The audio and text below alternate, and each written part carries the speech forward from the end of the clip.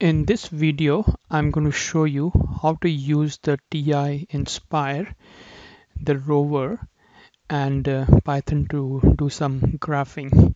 So I've added a new graphing page and I'm going to import some modules. So the first of the modules is the Rover module. Then I'm going to import the maths module. I may not actually need that, but I'm still importing it.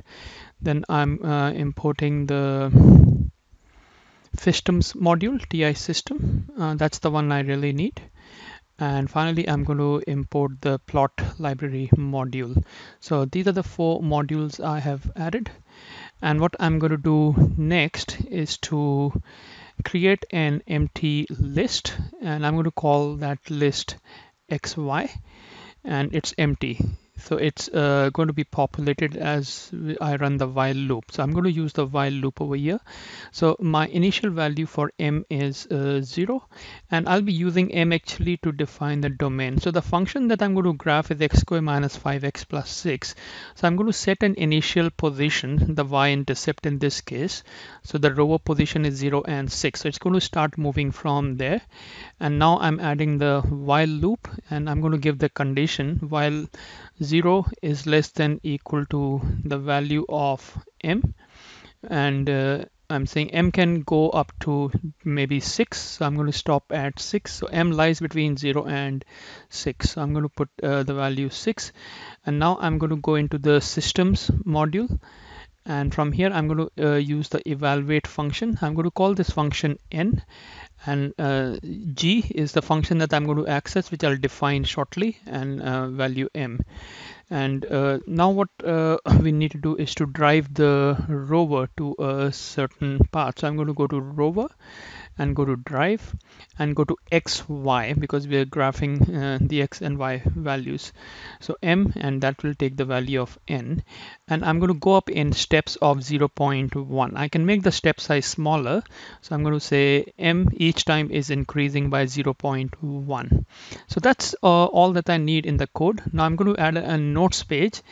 And in my notes page, I'm actually going to define the function over here. So if I do Control M, it should give me a maths box, and my function gx, I'm going to store that. So I'm going to use the assign key, and we're going to go x squared minus 5x plus 6. And that's it. Now I'll go back to my code and I'm going to run the program.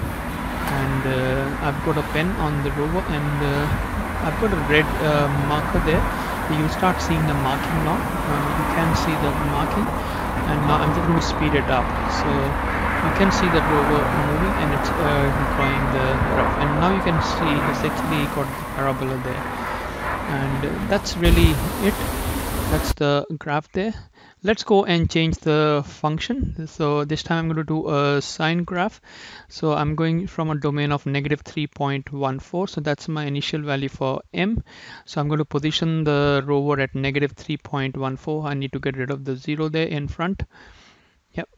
And the y value, I'll put it as 0.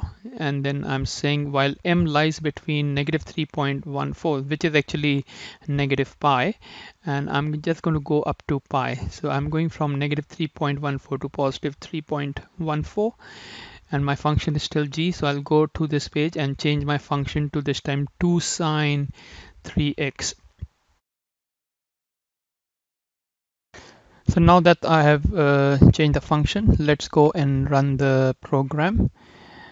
So Control R, and this time I'm actually just going to use blue ink. So you should see a blue sketch. And once I see a little bit of it, I'll speed up the thing. Yeah, so I can see a bit of it. So now I'm just going to speed it up. So you should see a sine graph. It plots, and it goes from negative pi to pi. So yeah, it's pretty straightforward, graphing with the rover using Python on the TI Nspire. Thank you for watching the video.